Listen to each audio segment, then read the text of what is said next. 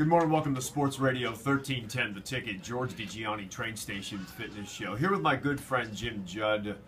He's a nutritionist, clinical nutritionist. He's been on the show many times, and we're going to do somewhat of a follow-up show today. We haven't done in quite a while. I might have only done this show once prior when I wrote my book back in, I think it was 1998, called 3 Minutes to a Strong Mind and Fit Body.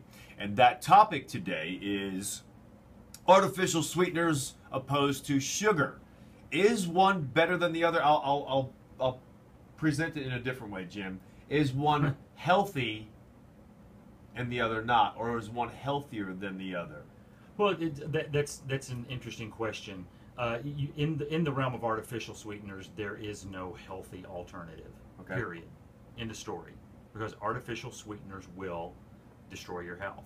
So are we also, and I guess we can get into this later on, but are we also lumping in stevia and xylitol?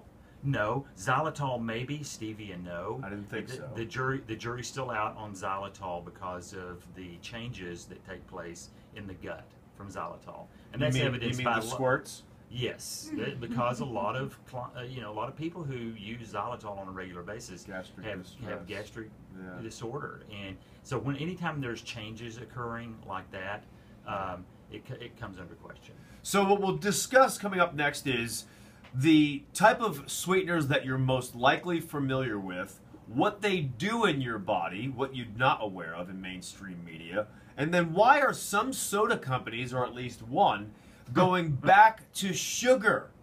Hold on, isn't sugar supposed to make us fat, and it's got all these calories and it does this huge insulin release? Why are they going back to sugar? What's the skinny on artificial sweeteners? Coming up next, we'll talk with Jim Judd, 703 Sports Radio 1310 The Ticket.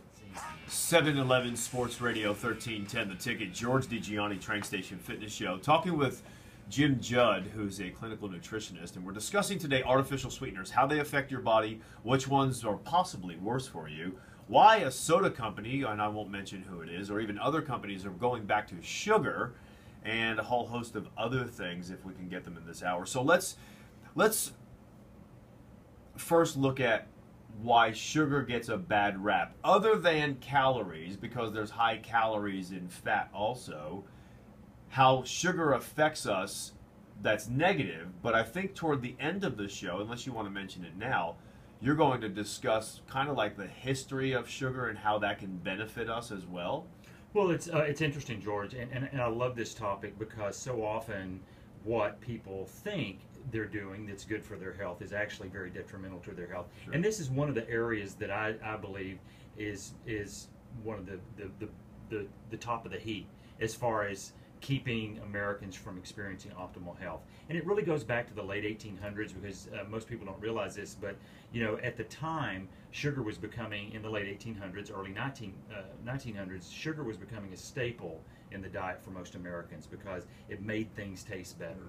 Prior to that, once the shipping channels opened so that countries could export beet sugar and cane sugar, those things that were starting to be mass produced at the time, doctors at that time we're really onto that the overconsumption of sugar, and that's really where we get into it. It's overconsumption. The overconsumption of sugar could lead to diseases which were very rare at the time, like diabetes, which was almost unheard of, or obesity, which obesity was almost unheard of at the time. But there was talk of that. So there was tell that to Henry VIII. Yeah, exactly. Now he was exceptional, wasn't he? But really the first artificial sweetener showed up in 1878, and it was based on a doctor that did some research to find an alternative to the consumption of sugar, and so he found it in a coal tar derivative. So the first artificial sweetener, which was saccharin, was actually extracted from coal tar and then isolated and found that it was 100 times sweeter than sugar. What would make someone look for that in coal tar? Well, the doctors of the time were stating, that sugar consumption, not even small amounts of sugar, would lead to disease states. And so that alerted, scientists have always been that way, looking for a different way to do something. Isn't it funny how the government will defer to science to get the answer they want, but when science produces a specific answer that will benefit us in some way if there's not anyone lobbying for it and there's no money to be made in it, there's no change. And I guess what I'm getting at is we often hear about information that's omitted from what we really need to know, such as saccharin and aspartame and other sweeteners that are proven scientifically dangerous for us. Right. And it's not new news, it's just not in mainstream media. Right. And it's just, I understand when we talk about following the money, I just don't get how there's not been a documentary made today like there was with these fast food places and eating, like Food Inc. Food Inc. Yeah. Right, and other ones. It's just really it gives me tired head. I can't. Yeah. It's ineffable because there's no words for me to give to you or anyone else that's listening right now. I can't wrap my mind around understanding the fact that we don't have all of this information that's in mainstream media. Like a little radio show like this has to produce this information. And has to be an expose of really exposing these sort of things. And I agree with you. And we know, I mean, we could do a week of shows on why things get kept off a front page that are really very important for us to do that. But that's one of the areas where lobbying and big pharma money will keep things out of the mainstream because it's a better bottom line way to get that product out there, and the taste is incredible. Now, saccharin, one of the things you brought to my attention, and I recalled this only once I saw it, was that saccharin was banned in 1977. Correct, because it was linked to bladder cancer in 1968, and it took that long to get it off the market. And that's, but then there's the politics behind the whole scene of, you know, the attorney at the time that was fighting that was trying to get it off the market actually ended up becoming a board member for the company that was making the product. Yeah, that you know, so it gets down to, I mean, you know, at the end of the day, people get paid to jump the tracks and do something different. So let's talk about what we know scientifically that saccharin does for us. Actually, let's back up for a moment. Which products are saccharin in? Well, saccharin, which is the little pink package, right. It's in thousands of products, and that's why in my practice, I always try to teach my clients. I'm like, read every single label of every single thing that goes in your mouth. And of course, you do. You know, I mean, you're a label reader as well, and you know this. But I tell them, I say, if you pick up a lemon, there's not an ingredients list on it, right, because it's just a lemon. That's all it is. If you have to read a label and there's, you know, 8 to 10 different ingredients there, chances are you don't need to be eating it anyway. But people do. It's my understanding that we don't even know all of the nutrients, let's say, in an apple. We have an idea of what they are, but you can't take nutrients that you believe are in an apple, put them in a pill, and now you say, well, this is an apple in a pill. Right. We don't even know every single thing that's in a food. It's only an idea of what we believe is in there. You can't break it down, put it in a pill, and say, okay, now here's an apple, unless you've literally processed that apple, put it in a pill, and preserved it in some way. And now when you've preserved it, unless you put it in a refrigerator, right? But now if you preserve it, you've put something else in there that it didn't have naturally. Yeah. Right? That's right. So what does saccharin, what do we know scientifically saccharin does for us that's not being hidden anywhere? It's just that we're not looking for it and it's not in mainstream news. The main thing that is really interesting about a product like saccharin, which again historically Monsanto was the manufacturer of saccharin. That is so surprising, Monsanto, really? No, I'm talking like in the 1930s, back that far. And so this was really their product that took them, you know, to the top because it was starting to be manufactured and used in so many foods. But originally, saccharin was used by doctors to treat nausea and headache. It just happened to have a sweet taste to it. So that's when a very large manufacturer grabbed it and said, hey, we can start giving this to everybody. Put it in foods, and so it was used abundantly when sugar was so expensive during World War II. Saccharin was used for our troops to sweeten foods that were going to them because it was so much cheaper to use than sugar, because sugar was hard to get. So what does it do? What are some of the symptoms? I love the history of it. I like it also. What are some of the symptoms we can, if we're aware that we can notice, or is it a cumulative effect and we might not be aware of those effects until it's too late? Yeah. On saccharin use, it's the two most common. It's obesity and diabetes, and the evidence of that is that, look at the trend of our population here. The trend of our population has been shifting from sodas that are sweetened with cane sugar over to artificial sweeteners starting in the 1960s on through the 70s, to where by this time, by the 1990s and in the 21st century, the predominantly selected soft drink is artificially sweetened. So hold on, I asked you what the evidence is. I hold people to the fire.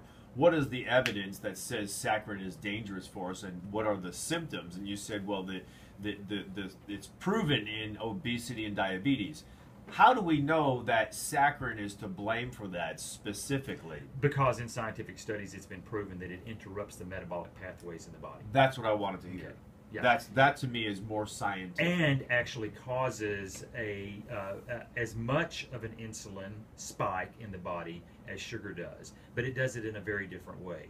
So it's just following the pathways of what that compound or what that chemical is doing. So how are people that are knowledgeable like you getting on mainstream media that is nationwide and talking about, when we look at these sugar substitutes, oh, well, it's not a big deal at all. It's this type of molecule and it's this type of molecule, and you put these molecules together, and that's what you have. And I remember I think it was Dr. Nancy Snyderman who even said that on whatever she's on, Today Show or whatever the shows that she's on. Yeah. And it just bothers me. You have a medical doctor, you have clinical nutritionists that are talking about it not being a big deal. Oh, it's just this and this, when they're not recognizing what that chemical response has in the substrate of events in your body and affecting what, like you said, your metabolic pathways. Yeah. Well, and that's the thing that blows my mind, is that you have an entire industry, the American Diabetic Association, for instance, promoting their patients with diabetes to use products that have a sweetener in them that actually causes type 2 diabetes. Who benefits? Are they getting some money from Monsanto to say that? Are they really that dumb? And I'm not trying to put anyone down, but if you have smart people running a company and you have people who are in the nutrition space that went to some of the same schools or have the same knowledge you do, how can they make these claims and say, okay, you're diabetic, use this, that'll give you the same or a worse effect as sugar? That's the big question, George, that no one can really answer when you've got brilliant people that really just sort of turn a blind eye to the facts that are right there in front of them in science. But these people care. Look, when you have someone who's part of... Well, I can't answer really why. I know you can't, but this is just a conversation, because you can tell I'm passionate about, I really care about people, and it bothers me when you have someone who leaves a certain profession, or they leave their home to start a direction they feel they need to go in life to help people. And, well, one example is someone goes to school and they become a doctor. Why do you become a doctor? Do you become a doctor just for the money? No, mostly you become a doctor because you want to help people. Right. But then you're held to certain standards once you take that oath and you start practicing, that if you jump tracks and you practice in a different way than what they're bound to practice, that's why it's very difficult for mainstream doctors to move into any kind of nutraceuticals or natural practice, because the AMA will get all over them for it. Why does it have to be natural, instead of saying to the patient, look, I know that, let's say it's the Diabetic Association, right? Okay, someone's a diabetic, they go there and they say, look, my doctor's recommended all these things for me, I should eat these things, and it has, this in it, and the nutritionist at the Diabetic Association says, hey, by the way, this has saccharin in it, and we know what it does to the body. This is not good for you to have. Why don't they interrupt that and say, this is what we know it does, here's the proof, and empower them to make their own decision? I think, and George, you have to look at the hypnotic ability of marketing? Big food, absolutely, big food and big pharma, the hypnotic ability of that, of like, this is safe, this is natural, this is not going to hurt you, this is, that's very hypnotic, even to very brilliant people. I mean, that's something that still surprises me, that a doctor, who is that trained, a dietitian that is that trained, will sit there with someone and say, this is safe to use, it's only 4 calories, and this is much better for you than sugar. Are they just not going into the research? They're not going into the research or the evidence, or where the information is coming from with them. Because we can get all into the genetically modified issues and such as that. When you have commercials that are run, that show. I mean, look at the pharmaceutical industry. Look at the commercials that are run on TV to promote a new drug. Look what they look like. They're cartoons that that have. But that should playing. not be affecting people such as yourself. It does. It affects everybody. It affects you, George. It affects me, but it's if you're a scientist, if you're a scientist, you should be looking at the science, not what's on TV, and giving people information that is real, and not be paid off by a company. Do you think the Dietetic Association is paid off by Monsanto? That's what I'm saying. Who's being paid off for the dietetic and other organizations that are supposedly looking out for our best interests? Gosh, I love this conversation because at the National Clinical Nutrition Conference this year, do you know who the #1 financial contributor to that conference was? Camel cigarettes. McDonald's. Oh. And that big question came up is like, the board who approves that, how did a company like McDonald's actually get to be the #1 supporter or the #1 sponsor of this year's Clinical Nutrition Conference? I'll tell you, they sell salads. 725 Sports Radio 1310 The Ticket. 734 Sports Radio 1310 The Ticket. George DiGianni, Train Station Fitness Show. My friend Jim Judd in the studio, clinical nutritionist. And we're discussing artificial sweeteners today, how they affect your health, why it's not in mainstream media, why professionals are telling you should have substitutes such as saccharin or even aspartame. Why aren't they taking this off the market? As a matter of fact, years ago, when I wrote my book, I interviewed Dr. H.J. Roberts, who's the leading expert on aspartame poisoning or aspartame disease. There's different ways to refer to it, and how it has all of these detrimental effects to your health. And it was in over 5,000 products at the time, and now you'll see a lot of products that say that it doesn't have this. Right, no aspartame. No aspartame in it, right. Yeah. But it's still an equal because that's what equal is made of. Right. Right? So talk about what you know about aspartame. Formaldehyde, when it hits a certain temperature, especially when the body warms it up, headaches, weight gain, convulsions. Yes. Or seizures, rather. And George, aspartame is what's called chemically a methyl ester. And that's just like the first clue. It's like it's a methyl ester, and what do methyl esters do? They have 2 amino acids. One is aspartic acid, and the other is phenylalanine. But you're absolutely right. Methyl esters cascade once they're in your body to make methane. They start making methane in your gut. Methane can then travel on down and cascade into the formation of formaldehyde in the body. Now that's for people who have certain gut issues, like for instance people who don't have a lot of a lot of good bacteria in their gut will start manufacturing methane and formaldehyde in their system because they don't have the good bacteria to offset that. Well, that's most of the population. Just going to say that's most people. Yeah, it's most of the population because they're not getting the bacteria, the fermented foods in their diet that they need to make that good bacteria, which would be more yogurt, more kefir, more sauerkraut. What's kefir? Kefir is it's like yogurt, but it's more like a drink. And it's a soured milk product, and you can get organic kefir that's actually flavored with fruit, and it's delicious. But when you look at the cultures around the globe that have the most longevity, they're the cultures that have the most fermented foods in their diet. Whether it's Asian, whether it's European, those cultures that live the longest have the most fermented food. So not only do they have the most fermented food, but they also use. I was doing a lot of research on soy maybe 5 years ago, and the Asian population who has soy has about 1/3 of the amount of soy that we consume. First of all, yeah, they have we grow the most. Right, in the world. They have their soy is natural and it's in its natural state. So you have tofu and soybeans and soy sauce everything that's fermented.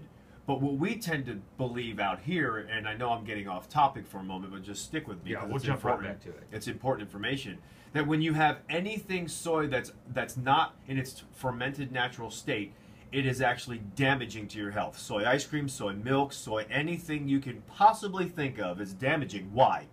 Because it's not soy anymore. You lost all the nutrients. It's been heated so high it's now carcinogenic. It can cause cancer. Oh, by the way, it's not animal products. So I'm a vegan, so I'll go ahead and have soy. So I'm going to live forever. I'm healthy. Right. So there's all that. Yeah. But going back to aspartame for a moment and how that affects the body, is there new information since 98 or 99 that is more mainstream that we're aware of? Well, I think today people have that question mark that comes up, and they're looking for it now because they've started to hear through. I mean, we have access now to any kind of information, that we didn't have back in the 90s. So people are more aware of chemical artificial sweeteners. Just the term now, artificial sweetener, causes a light bulb to go off in people's heads, and that's why you see that companies, soft drink companies, that their biggest sellers are artificially sweetened soft drinks now have what they call an alternative. Our alternative drink, though, is the soft drink that's sweetened naturally with real sugar. Right. And so it's like, why do you think they're jumping on that bandwagon? Because they know that people are wanting to get away from artificial sweeteners. Well, I think they're also doing it, just to stay on that topic for a moment, I think they're also doing it to mitigate any potential risk of lawsuits. So a new documentary Don't you just know it? Right?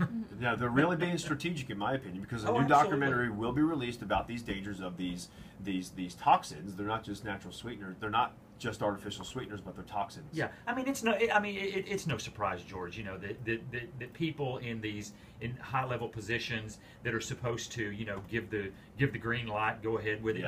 Because Searle Laboratories was FDA approved the use of aspartame, which Searle Laboratories was marketing at the time in 1974. They approved it for food use at that it was completely safe. When? In 1974. It was found earlier than that. But it was found way earlier than that. But it was approved because saccharin had the big market share at the time.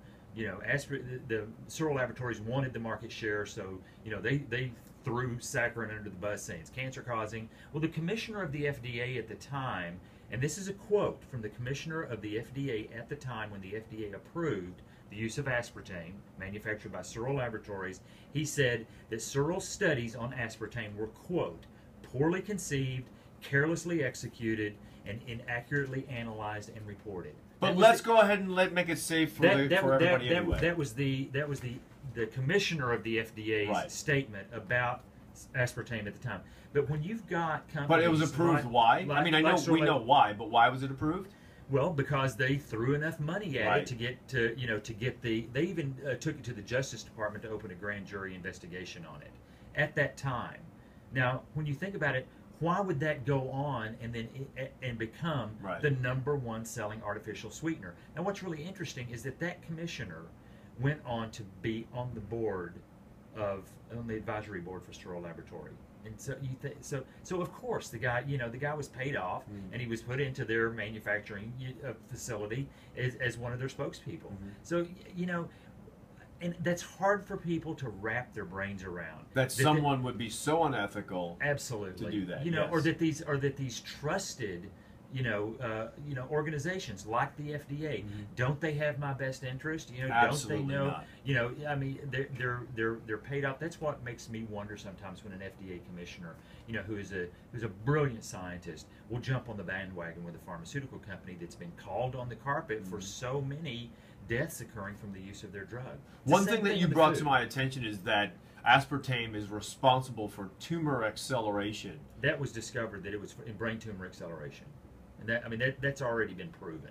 Has it? Yeah, that has been scientifically proven. But let's keep eating it because the FDA has our best interest at heart. It's like the cigarette. It's like the tobacco industry. When they were called up for all the chemical additives that they were putting into the tobacco instead of just selling tobacco and everything on there, it was like, well, of course it doesn't. Of course it doesn't. Well, of course it doesn't. Over and over and over and over and over and over till finally they had to go, well, of course it does. Right. And now we're just going to start sort of backpedaling, and we'll go ahead and put some information out there to keep people from starting smoking. I did not have relations with that woman.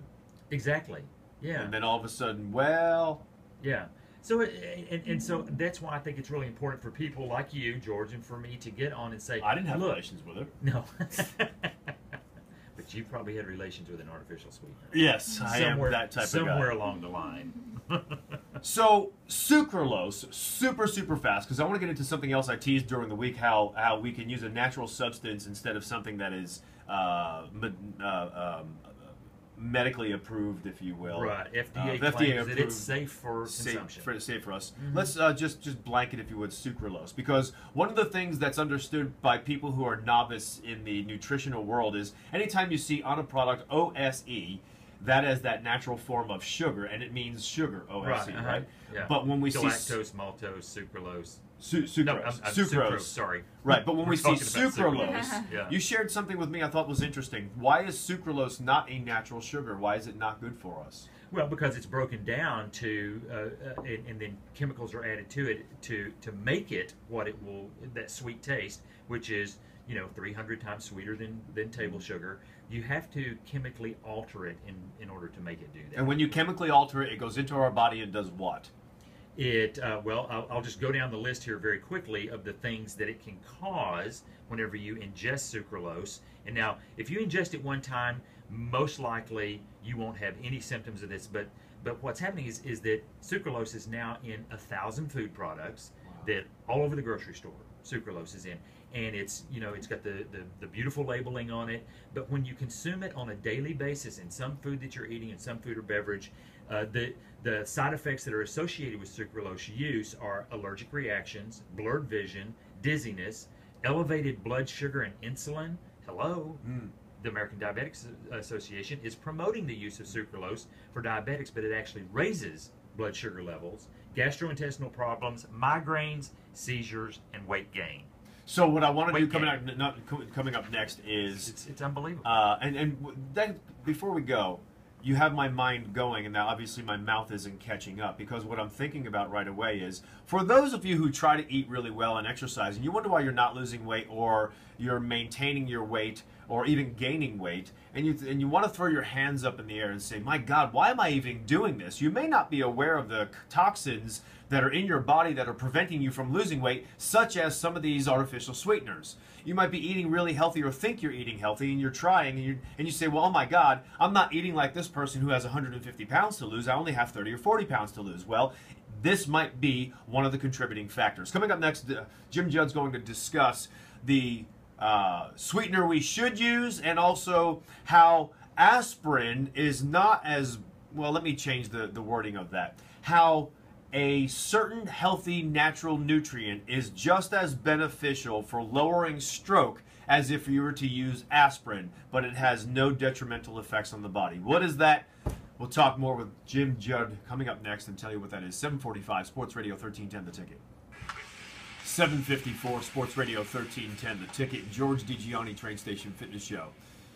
Discussing sugar today and how it affects the body, but we're more about artificial sweeteners. That was what the basis of the show was. Right now we're going to shift a little bit and talk about the sugar substitute or sugar itself that would be beneficial for you. Go ahead. Oh, the sugars that I like promoting out there are coconut palm sugar, very easy to find. It's in a powder form. You can bake with it. Maple sugar and maple syrup, and I always look for grade B. And a lot of times, like I was sitting with a client yesterday, and she said, "Oh, I love using maple syrup." Blah, blah, blah. I said, "Well, are you using maple syrup?" "Well, of course I'm using maple syrup." I said, "What brand are you using?" "Well, the one, the Kroger brand." And I said, go home and call me back. Right. There's no syrup in it. It's corn syrup that's right. with maple flavoring. So I try to tell people, read the labels. If it says, if it says that it's maple syrup, it's from the grocery store, chances are it's not. But make sure you get real maple syrup, preferably grade B, because grade B has more of the mineral content in it that you need. So I love using coconut palm sugar, maple sugar. Molasses are great. Our grandmothers used to cook with molasses. It has a very high mineral content, especially black strap molasses, which our grandparents grew up on. Very high in iron, natural iron that your body will absorb naturally. Has a great flavor to it. I love mixing, like for kids, if you mix a little of organic blackstrap molasses with their peanut butter. They go crazy for it. Really? But the interesting thing is that molasses actually promotes good probiotic health in the gut. It promotes good bacteria. Also like to use raw honey. I mean, raw honey is still one of my favorite things because, I mean, it historically goes back thousands and thousands and thousands of years. But you have the diabetics that are listening. We talked about this earlier, and now they kind of feel, I'm sure they feel like, well, hold on, if I can't use saccharin, I can't use aspartame, I can't use these artificial sweeteners that are causing these issues in my body, giving me more of an insulin spike than if I were to use sugar, what am I supposed to do now? Well, you know, whenever we ingest sugar, you know, a signal is sent to the pancreas, you know, to release more insulin, to mop up the elevated glucose in there. As long as you have adequate mineral intake, which is all those great minerals of magnesium, potassium, iron, calcium, as long as we have an abundance of that in our body, we're naturally going to process that in a good way. And that comes from those sugars that you talked about, the raw honey, the blackstrap molasses, the vitamin, I mean the grade B maple syrup. Grade B maple syrup, yeah. Right. All of these things, because they work systemically in your body, throughout the body, causing all sorts of responses, where whenever you use an artificial sweetener that are unnatural substances that we ingest, they disrupt those energy producing processes. Okay, real fast. Yeah. I talked about this during the week. I want to make sure we get it in. You just mentioned some of the minerals, and you talked about potassium. Yes. So on the potassium train, you said to me, and I thought it was really important for this type of for this show especially, that potassium lowers stroke risk as much as aspartame does, and I mean aspirin does. Well, it does it in a different way, because I do like aspirin. I think aspirin's, you know, it dates back, you know, to you know, to the 20s and 30s, and it's probably, of any of the OTC medications out there, probably the safest. So but I don't think we necessarily need to be using aspirin on a daily basis in the 81 milligram form, baby aspirin, just to thin your blood. I mean, that's heavily promoted right now, but there's a downside to that daily staple use of that. Where when we daily staple use potassium, which is K, and now at what level? What milligrams per day? You know, I like for people to get, you know, if you look in the diet normally, if you were eating the right amount of fruits and vegetables and they were organically grown, because when you have, and this is the part for organics that I love, when you consume vegetables and fruits that have chemical pesticides and fertilizers on them, it destroys the potassium. In that, it actually fills them up with. So how much should people have every day? About 200 milligrams. 200 to 400 milligrams normally of potassium. If you're an athlete, you want to get 600 to 800 milligrams. What if you're using potassium. it for the benefits of aspirin? How much do you want to use per 400 day? to 800 milligrams. 400 to 800 milligrams potassium a day if you're a person who's trying to get the benefits of aspirin without the detrimental effects of daily use of aspirin, correct? Correct. In fact, those with the highest potassium intake in a study had a 20% lower risk of stroke. Now that's phenomenal. What does aspirin profess to have? That wasn't quoted in the research article that I was stating. Now it's you know, my bottom line is turn to nature. Turn to nature for what you want on that. If you're trying to reduce your chances of stroke, all of the research is there, all of the clinical evidence is there that potassium helps to do that. Now, one of the things, because so many people are on high blood pressure medications today, it actually lowers your potassium in your body. So you want to take in those foods and supplements that actually increase that potassium if you're on a high blood pressure Jim medication. Judd, wealth of knowledge today. Once again, thank you for coming on the show. How can people get in touch with you? George, I enjoy it. You can go to nutritionalprofiles.com, and that's nutritionalprofiles with an S.com, and send us an email, reach out, I'll answer your question. Good. Thank you so much. Thank you, George. I enjoy it.